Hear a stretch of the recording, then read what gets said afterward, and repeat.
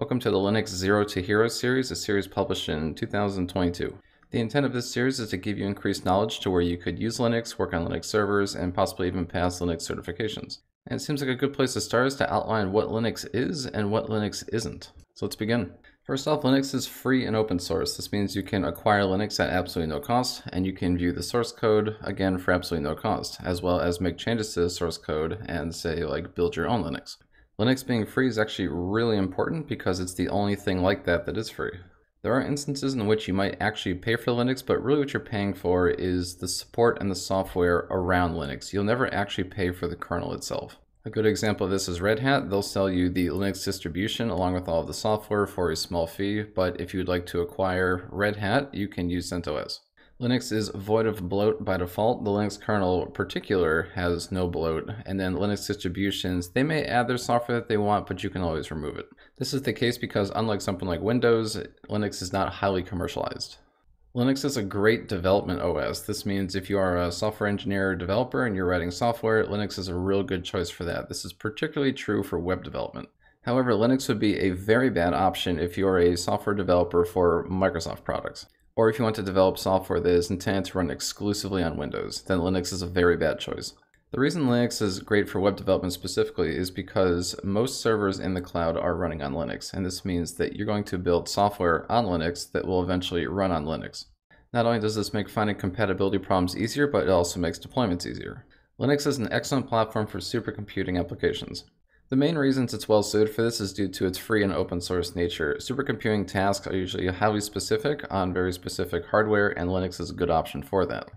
You could just imagine how cost prohibitive it would be to acquire all of the CPU licenses for Windows servers for supercomputing applications. And even in the past, before Linux was huge, it was really Unix that was the big supercomputing platform. But since Linux is big now, that has entirely taken over. I think almost 100% of the supercomputing workload is done by Linux now. Linux is good for servers in general, and this is because Linux at the very base is just a terminal. There's no graphics. Adding graphics or display manager is really something that you do optionally. Any server OS is not going to have a GUI by default. The fact that Linux is very efficient and very small means it can run more workloads for less resources. This is always good for businesses. There's also a lot of Linux server applications that are pretty well compatible with Windows environments as well. And finally, Linux is good as a base kernel. Some Linux distributions are very tiny, which means they are good candidates to be put on things like chips, TVs, phones, and other devices that you wouldn't ordinarily think would be running Linux. Honestly, I wouldn't be surprised if SpaceX's rockets were using Linux. Now onto what Linux isn't. Now this isn't intended to say what Linux cannot do, it's just intended to say what Linux is not good at doing, and what Linux is, in my opinion, not for. Everything on this list, of course, can be done if you try hard enough. So first, Linux is not a direct replacement for Windows. This is largely due to the software, but also due to the user experience and the overall stability of the platform. Anybody who's ever used Linux for a long period of time knows that it has a lot of quirks. Some things are weird, configuration is weird, and it's just not great for a person who wants a direct replacement for Windows. Linux is not for video games.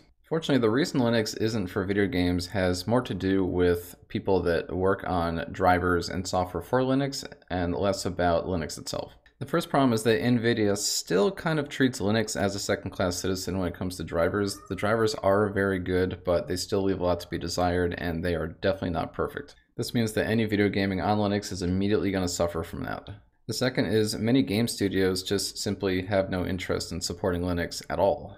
And then if the video game is not supported at all, then all you're left with is Wine or some other equivalent, which is designed to run Windows software on Linux. And your mileage may vary when it comes to this. You might have a game that runs perfectly without any problems on Linux, then you might have one that is just totally awful. Linux is not for high-end photo and video software either, and this is largely for the same reason that it's not for video games. Software vendors just do not produce this kind of software for Linux. This is true of stuff like Adobe and others. But at least we have Blender on Linux, so that's good. Some of the high-end photo and video software I do assume runs on Wine and other tools, but I think a lot of it does not. Linux isn't for very specific or obscure hardware. The Linux kernel at its core is really just a collection of hardware drivers designed to connect software to hardware. And so if you're using very specific hardware and they don't have Linux drivers, it's probably not going to work. The only exception here would be if that piece of hardware is using a protocol that is similar to another piece of hardware, and then a generic driver might work for that, but for very specific stuff, that's usually not the case. Linux is not for business tools and business software. Although there's been great strides that have been made to make these tools and software working fine on Linux and compatible with Windows environments, the reality is it's just not the same as Windows, and a lot of big companies and big enterprises, they're going to expect to control all of their infrastructure using entirely Windows solutions. And so if their Linux deployments cannot attach to this Windows infrastructure, then it can't be used all that well. And then finally, Linux is not for the average user. The likelihood of a long-time Windows user just picking up Linux and just using it as if nothing changed is pretty much zero.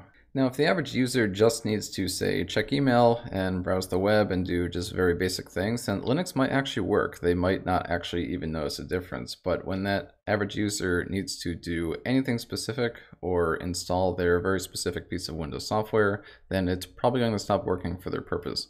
Another thing that will kill the experience for the average user is when anything at all goes wrong and then they don't know how to fix it. I still believe one day we'll see widespread adoption of Linux for even average users, but until then, it's still a very specific OS for a very specific purpose for a very specific set of people. And that's it for the video. If you have any questions or comments or feedback about anything you saw in this video, please be sure to leave those below in the comments.